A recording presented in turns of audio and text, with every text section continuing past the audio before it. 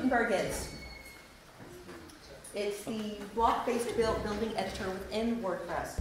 And this is J Nowell from Human Made, who does some absolutely amazing things with Gutenberg blocks. And if I get this right, it takes a second to come with this right. Yeah. He's going to walk you through how to actually build one. Take it away. Hey! Thankfully, I've been introduced. So I'm Tom. You may remember me from such previous films as WordCamp Edinburgh and London and various other things. And if not, hello! Nice to meet you. Lovely to be here. So I'm going to talk about building blocks. And I'm going to aim directly at the bottom end of the scale, learning them completely from scratch. I'm not going to go into advanced blocks. You won't be learning how to build the Taj Mahal or the Eiffel Tower. We're just going to go with the really basics to kind of make sure that the foundations are in there. So building blocks, hopefully it's a very nice title. And I'll talk a tiny little bit about Gutenberg and maybe a little bit of what I see going forward. So as most of you are aware, there are blocks. And for a long time there's been various different forms of content in WordPress. You have your post content, you have your widgets, you have your shortcodes, you have your ACF fields and other things via various plugins and frameworks and post meta options, and you have boxes in the options page, and you have theme mods, and you have dashboard widgets with various other things, and then you have network sites, and then you can pull things from other sites, and it's just a really big...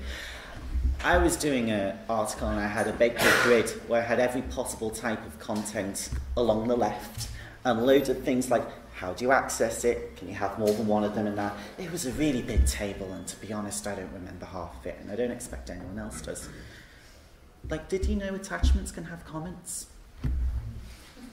You can, yeah.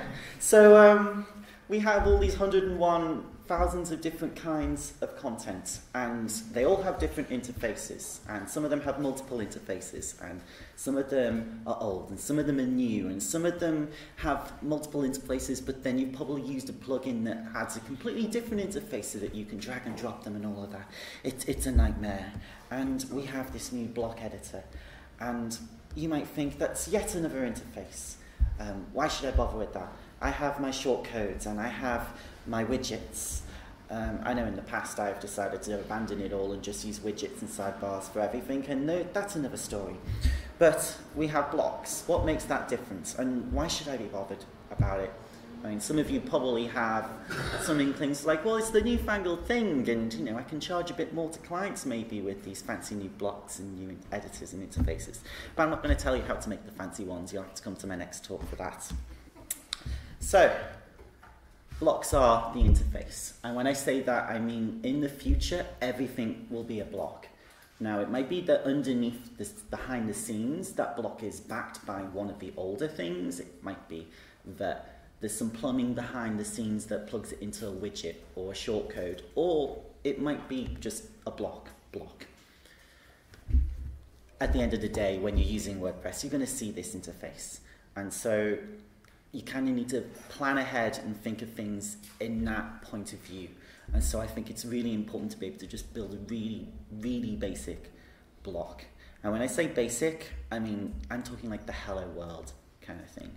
So you see people who have shortcodes, for example, and you know, they add their function, it echoes hello world or returns hello world, and then depending on which option they went, they realize I did a good job, or why isn't it working how I expected?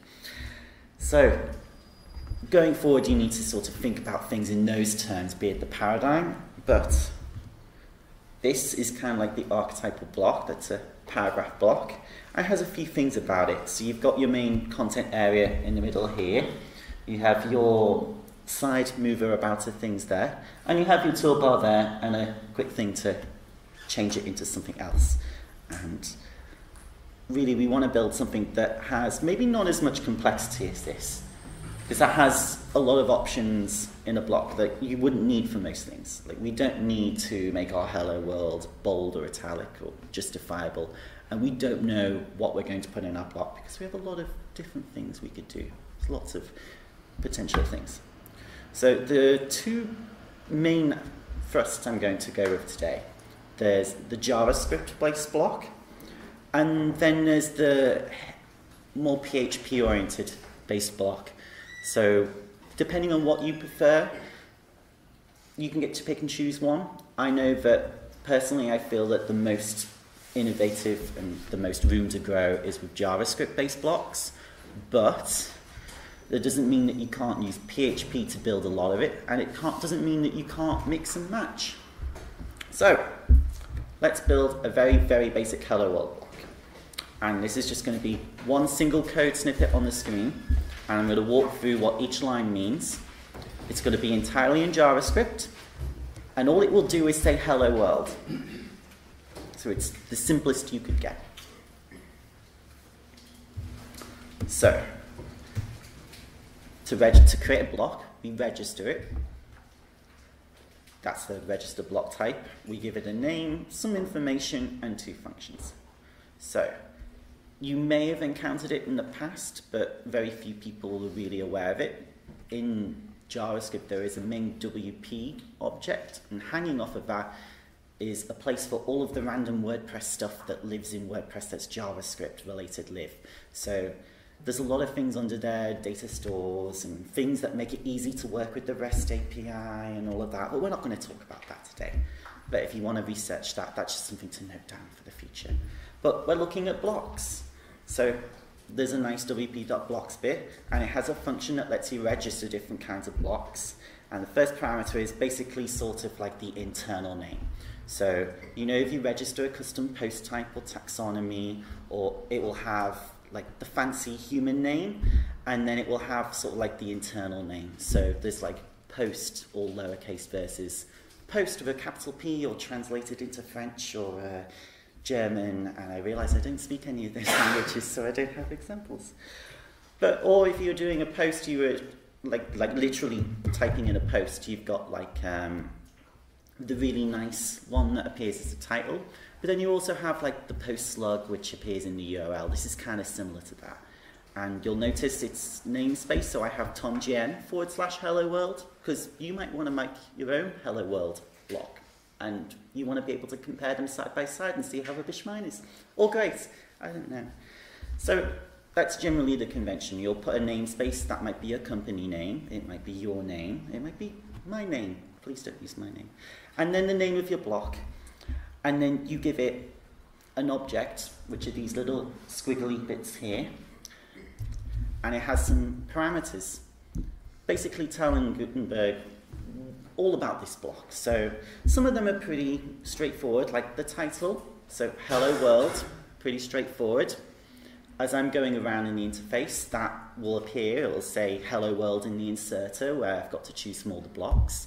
If I hover over it, it will say hello world in a little snippet on the side.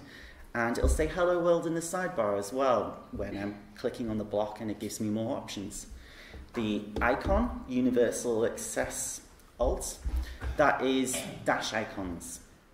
So whenever I go to insert that block, it'll have it in the list, and it will use the icon that maps onto that name. And there's some really useful websites you can go to which basically have all of them listed out, and you can just click on one and it will give you a handful of things. It'll either give you the CSS for it, the SVG, or even just the name. And there's lots of different ways you can use those, like sidebar menus in the admin, but that's another topic, we won't get into that. And the category, you know, when you click on the inserter and it has the little sections that collapse, you start with most used, and then they have like the formatting and the images and the layout. This is basically just where that goes in. You can add your own, but you have to tell it in advance that that category exists, but we won't get into that today. As I say, we just want to focus on a really basic block first, and then maybe go an extra step or two beyond that. And then there's 2 functions, and this is kind of the meat of things. This is what really makes it work. So there's an edit and a save. And I know some people, when they first get into this, they muddle them up a little bit, and that's why I have them different. So when the block editor looks at your block, and it's like, okay, I have 2 jobs. I need to save it to the database at some point, and I need to show it to the user because they want to know what they're editing. The edit function is the bit that you see in the block editor. So if I launch up my block now and I register and I go into the block editor and I try and add this hello world block, I will see hello world from the editor. But when I save it, I will see hello world from the front end. And in very simplistic terms, that's pretty much all there is to a block. I can return something a bit more complicated than this if I really want to, with more elements, more tags, and so on and so forth. But that's all I really need. In terms of the edit and the save, some people, when they heard about the block editor and they heard it was built in React, and they thought, all our blocks have to be React now. And all our themes have to be React, and all our front end has to be React. It's like, no. React is very useful to know, but it's not necessary to know. Because this is a really simple example, I guess in this case I could have just returned the string hello world from the editor and not even bothered with any tags, but that wouldn't be very useful in the long run. So if I wanted in my block to have little drop downs or a button that the user could press and interact with, I would put it in this edit function. That's kind of like my little mini JavaScript app that implements all the little toggles and dials and things like that. And the save is just what it generates right at the end and gets saved to the database. It's just pure static HTML. And what gets done with that on the front end is up to the front end. That's totally separate. So if I want to build a block that has a React front end, I need to then go on the front end and build a React application that takes in the HTML I've saved here.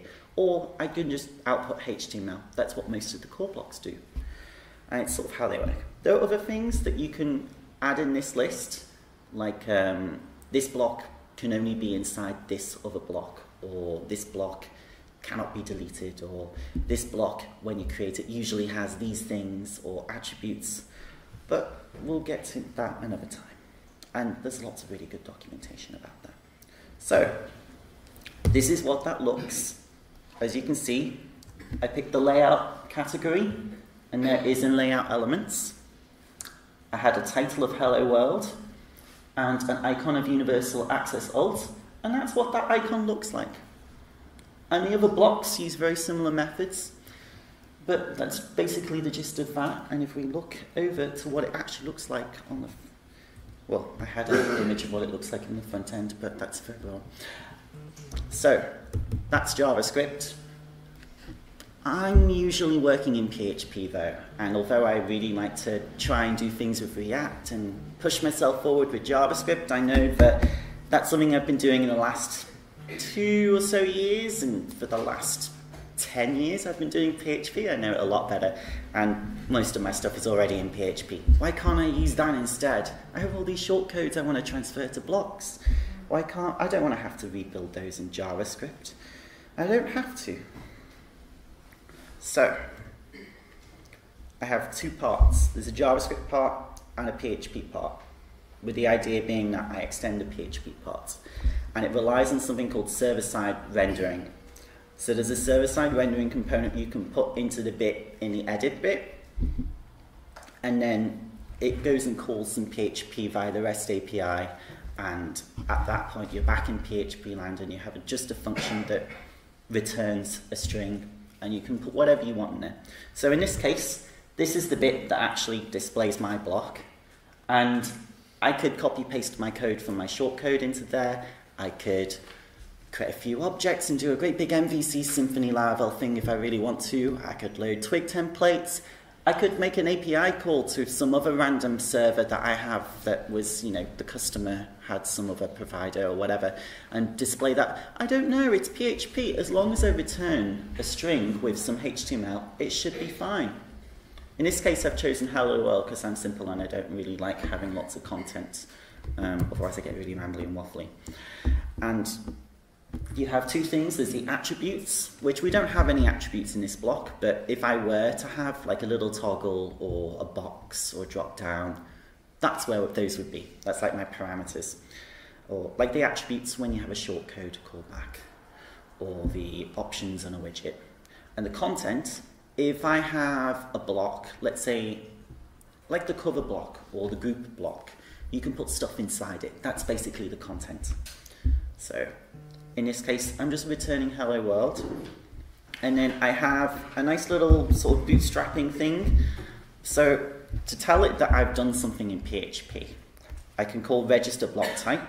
And again, this time, because I'm doing a dynamic block using rendering the server, I've decided to call it tomgen/dynamic because I'm very imaginative. And it needs two things specifically. It needs to know what function to call to actually show the block. So render Tom's block, this nice lovely bit at the top. And it wants a script to register so that it knows a few of the other things, like which category it is and what it's called on the front end and the icon to use. So I register my script and I'm calling it block.js just because I'm not very imaginative. And I have a nice block.js file in my plugin. And then I have two dependencies, WP blocks, because it needs to know where to get that wp.blocks bit I showed you earlier from, and WP element, because that's an important part of things. If you don't include those, you'll probably get a cryptic JavaScript error, in which case it's usually easy just to have those things in. So I'll start with that. And it runs on init, so on every page load it tells WordPress I need to register a JavaScript file in my plugin. Pretty standard, not Gutenberg specific really. Then I need to register a block type. It's a dynamic block. When that block is shown, call that function and enqueue that one. And that's all the PHP so far. And then I have a little bit of JavaScript, which is very similar. It's a dynamic block. I opted for a megaphone instead of an accessibility icon. And I've put it in the widgets category because I thought I'd do a bit of a change. I've also decided to change the edit and the save functions a little bit.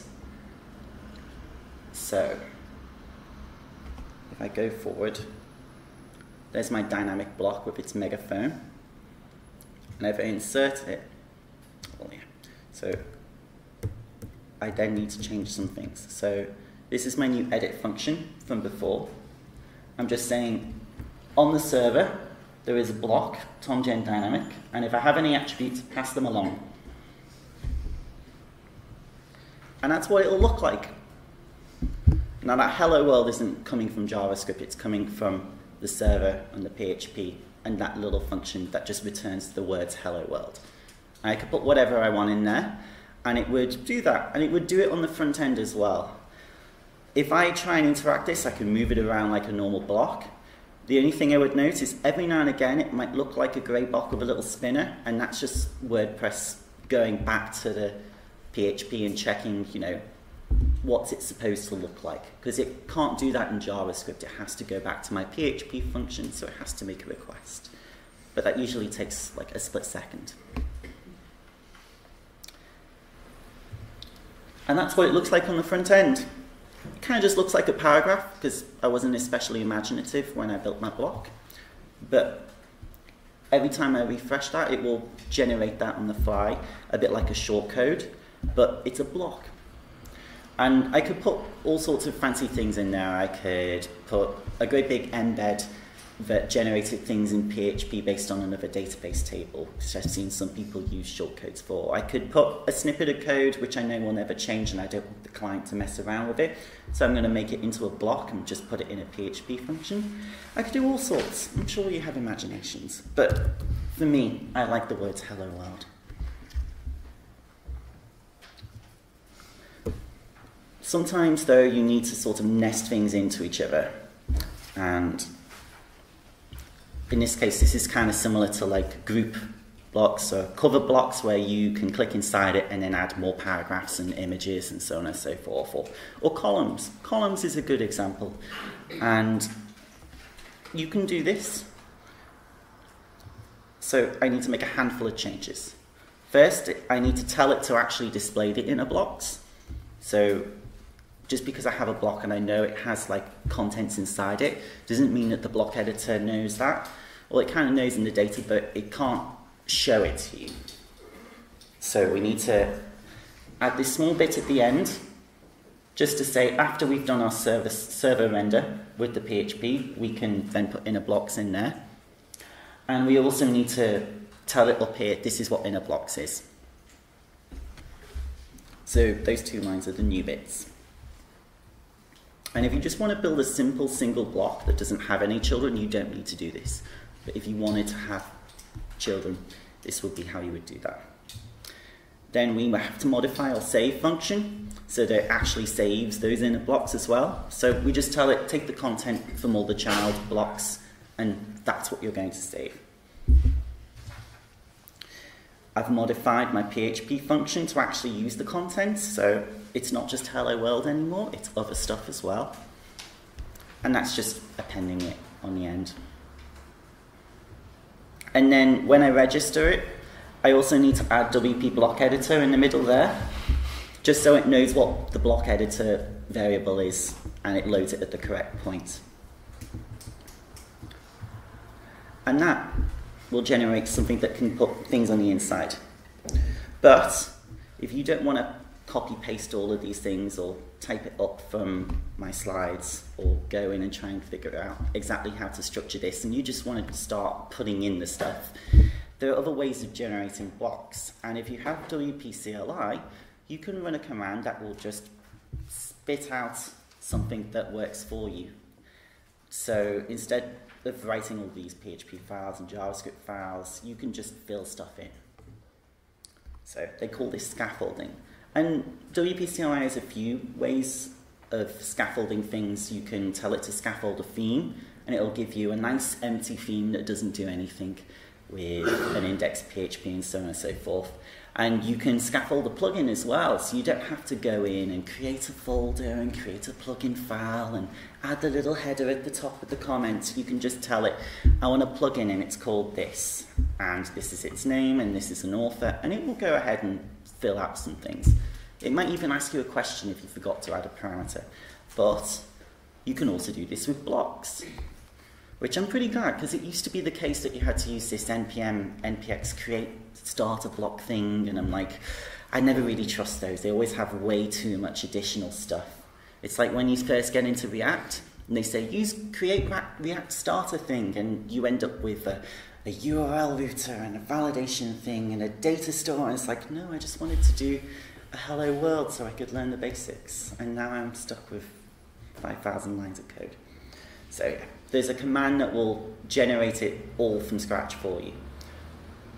And hands up who is aware of what WP CLI is? And who would like me to explain what it is? Okay. So, usually when you're working with WordPress, you're using the point-and-click visual user interface in your browser. And that's all fine and good. And some people might then want to do other stuff. So they might write a little PHP script that will publish 5,000 posts because they don't want to click 5,000 times. Or they might go and use phpMyAdmin to look up the post so that they can write a query that would be a little difficult to search for in WordPress. Or maybe they just want to do a lot of things, but they don't have the time to go and do it 100 times. Or they want to do it in a way they can pipe into another command somewhere. So if I had a command prompt or a terminal, there is a WP command, and you just type WP, and then you type a subcommand and some information about what you want. So it's probably best that I just show you. So this is what it would take to scaffold a movie block and then put it in a plugin called Movies. So I would open a command prompt, and I would, if I had WP CLI installed, go to my WordPress install and type WP scaffold block movie, where movie is like the internal name before that I mentioned, like tomgen/hello world or tomgen/dynamic. The title being what the user would see on the front end, and --plugin equals movies basically says put it in a plugin called Movies. And it'll go off and it'll do that, and it'll generate a few things. So in this case, it'll create a few files. It's created the movies folder and a blocks folder, and it's given you a movie.php, which does all of the, there's this style sheet here, and this script here, and we need to connect them all up and put them on the block editor and queue them at the same time and all of that jazz. Then there's a editor.css to style it while it's in the block editor, and a style.css for when that block appears on the front end. So you might choose to have them be the same file with the same contents, or you might decide to, let's say, add extra padding around areas so they're easier to click on and edit when they're in the block editor, but that doesn't appear on the front end. Just those minor usability and quality of life tweaks, or just things to help people as they're going around. And the block.js is a JavaScript block. It doesn't do very much. It has a little bit more than my example in that it had some extra parameters and it adds a lot more comments. The idea being that if you're not really sure about blocks and you want to really dig into and learn about things, you can spend a good 10 minutes, 20 minutes reading through that and just learn what every little bit, all the nooks and crannies, they're all nicely labeled and put out. And the same with the other files. And at that point, if in your plugin, let's say there was a movies/plugin.php, you could just include movie.php, go to the block editor and refresh, and you would have a movies block. It wouldn't do very much. It would just say something along the lines of, I am on the editor when you're in the block editor, and on the front end it'd say something like, I am on the front end. But at that point you would then start hacking away and changing things.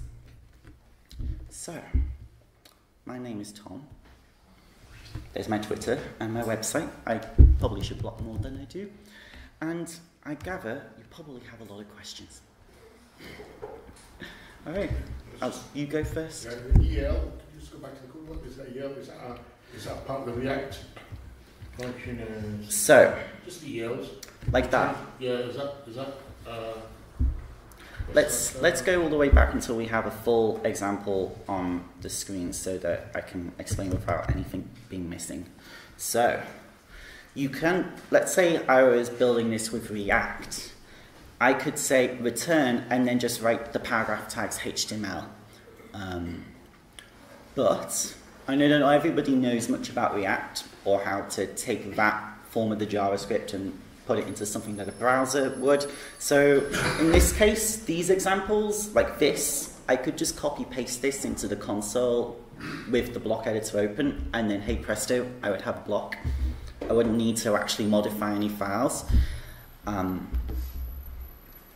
But when it comes to React, and yeah, sorry, I was just going to say, how do you embed React applications? Usually I do npm start, create, that's it. You embed that into the word process, WordPress directory, or where do you... So there's a few ways to work with React and WordPress, just as there's a few ways to work with React full stop. There's one way which is probably newer, is WP scripts, and... Sorry, WP script? Yeah. That's really useful, and that does a lot of things behind the scenes as well. For example, if you have a JavaScript file and it requires a few other things, it will kind of figure that out in advance. They give you a PHP file, so you just include that, and it will list them all out, rather than you having to manually list them out. And it will also do things like WP script start, and it will run a live server, or it will build things in the background. So that's one way of doing it. In the past, I've used a Webpack config and put a load of things in a pack via NPM. You use Webpack, right? Yeah, Okay, so I've always tried to use Webpack whenever I can, just because it's the thing that I've seen most commonly, and it's the one that most of myself and my colleagues understand. So it's just whatever you're comfortable with is what I would recommend. But if you're unsure, Webpack or WP scripts is what I would personally recommend. If you work with the WP CLI scaffold plugin, that is just ready to go. If you don't want to work with React, technically, as long as whatever is returned by that is good so for you. Is actually a React. Yeah, it's kind of like WordPress's way of sort of wrapping around it, but without needing any extra step between writing the JavaScript and running it. Because with Angular, it's a whole different ballgame. Yeah. So, I mean, in this case, technically that is still using React. because of the way that underneath several layers down, and that's how it would be sort of compiled under the scenes for that. So the EL is a React command that wraps? Sort of. I think one of the thoughts is that underneath that EL layer you could turn it into something else, like a view or something else. Like in this case it doesn't have to be EL or React. It's whatever is returned by the edit function becomes what is in the editor, and whatever is returned by the save function becomes what is in the database. So I think it was a very roundabout way. Sorry? I think it was a very roundabout way of doing things there. Yeah, it's just, I don't really use React with WordPress, but I use Angular. Like I'm not 100% I'm not very familiar with Angular, so I don't see why you wouldn't be able to build an editor interface with Angular for that block, but you would know more about that than I would at this point. But there are other JavaScript libraries that I would just do a CDN and I would just write, I would type into my JavaScript code and it would just come out. Yeah, I mean... So that EL is actually a React function. So yeah, did you have a question? Yeah, I was just going to say, when you're obviously you control your own, but if you're using a WP CLI, is that safer in terms of like can blocks end up broken by like a Gutenberg update or things to that effect? Have you ever had that before? So I've not encountered that myself. Of course, never say never, but the thing about WP CLI scaffolding is it's kind of just giving you a starting point, a bit like the underscores theme. You don't really necessarily worry that in the future WordPress will break the underscores theme, because it's just like nobody actually uses it. They just start with it and then it turns into what it turns into. And I would think that if you're facing an issue where you've built something and it works right now, and it doesn't work in 6 months' time, then something is kind of seriously broken there. But you can find out in advance with the Gutenberg plugin if that's going to happen, and make sure that by the time the next WordPress release comes around, that everything is okay. I found that whenever I've had issues with Gutenberg, maybe it's because I'm on a really odd system. Like I tried to use it on a television with a little remote, and if I raise an issue on the GitHub repo, they're usually pretty good about responding and flagging and making sure that it does actually they do get around to fixing it. And if other people pile in with the same issue, as they probably would if you're in that situation, then yeah, it's probably going to get more attention.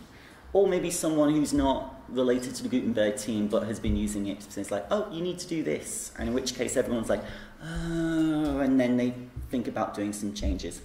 So for example, in 5.4, if I go back to, well, actually it's here. So you have to declare a save function even if you have no intention of ever actually saving anything at the moment. But in 5.4, if you don't declare a save function, it will just assume you want to do the default thing and fall back to that, saving you having to type out an extra 3 lines in my case. So there's lots of improvements to the API and things which are coming along, and they're really thinking hard about it and making sure that the experience for everyone, whether they're a developer or a user or just someone debugging it, is going to be nice.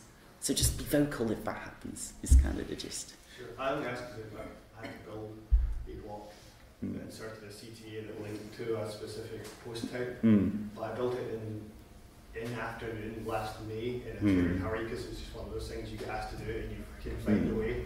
And I used advanced custom fields and I had 10 tutorials open in different tabs from Stack Overflow and got it working, and I went, wow, no way did that work, I'll invoice.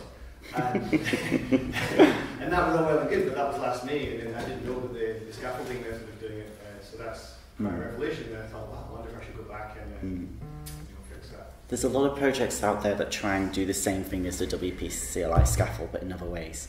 My final comment on that would be, so there's other plugins like ACF, and they try and provide their own way of sort of migrating things across. The only issue is if you do that, you're kind of stuck in the ACF community looking for support. You can't go to the wider WordPress community and look at wider WordPress knowledge because you kind of specifically need to know about that bit of ACF. So someone... Oh, it's good.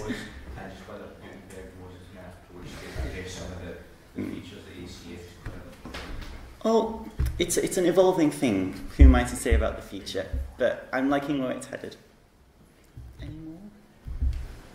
We're getting looks through the door, so we do need to wrap this one up. Okay. But everyone give Tom a big round of applause for that.